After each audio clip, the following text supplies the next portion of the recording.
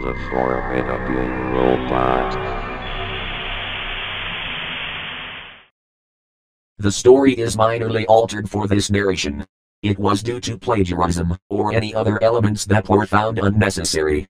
There were some minor changes in the narration. Enjoy.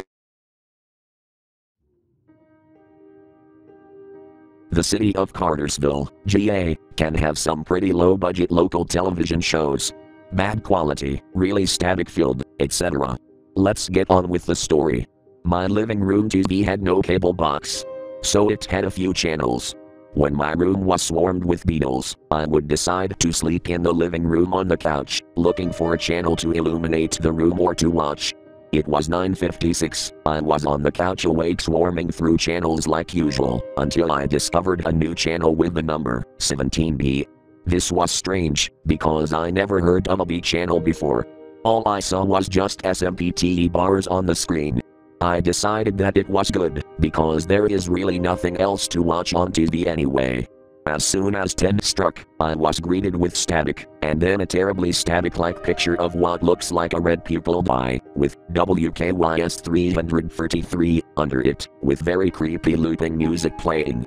The static flashed, and the main screen distorts, before it displayed a silent video of wildlife, showing various animals. It was really shuddersome and odd. After the wildlife video ended, the main screen appeared again, but red, and the music was slower than before. This really scared me. I wanted to turn the TV off so bad, but something in my mind was keeping me from watching it. So I continued to watch the channel. After a few seconds of the eerie red screen, a video of a Santa Fe train passing. I don't even know what was happening on this channel. After the noisy train passed through, the main screen returned, but with no sound. Static came, but longer than last time. Before it stopped, the music was slowly fading in, and the red screen came back, but it began to shine.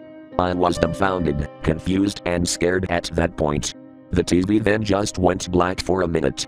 When the main screen came back on, the red bar with text was missing, and no music.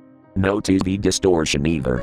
The music came on 16 seconds later, and it switched to a disturbing alien-like figure, saying, "No!" twice. The sight of it made me sick. What came on next terrified me like never before. An episode of a creepy obscure puppet show came on, except it was messed up and distorted, and loud distorted screaming was heard throughout. I tried to look away, and was crying my eyes out, when the memories came back to me when I was small. The main screen came back on, and turned to the red slowed down screen, but much louder. Finally the station went off the air. I turned the TV off, and tried to go to sleep, scared stiff. The next day, I woke up to the TV, now playing the normal church channel, which my mom puts on for the consumers. I started up my laptop to see if I can find anything about WKYS-333. I found a Wikipedia page about it. I read the article, and the TV channel used to seem so fun, playing awesome TV shows for all ages. Until the creator and operator, Winston McCabe, died of cancer.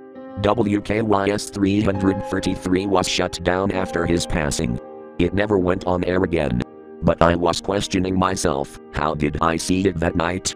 Am I being haunted? I doubted that, until I learned that the abandoned building across the street was the WKYS-333 building. I went to explore it, and when I was inside, it was just a terrible mess, but the equipment was still there. I went to see if it was working, but it was just a shell. No electronics, nothing. I went home and I decided to investigate channel 17B for the next few weeks. I will keep you guys updated in this post and will post videos on my new YouTube channel, WKYS Archive. But for now, see you later. Update. I have learned that the channel went on broadcast 5 times a night for 6 minutes or more, displaying random content from mildly odd to excruciatingly horrifying. And the channel, 17B, contains a letter B, because I have an old TV that had B channels, which were static, except for 17B. A video has been uploaded to WKYS Archive. I will keep you informed.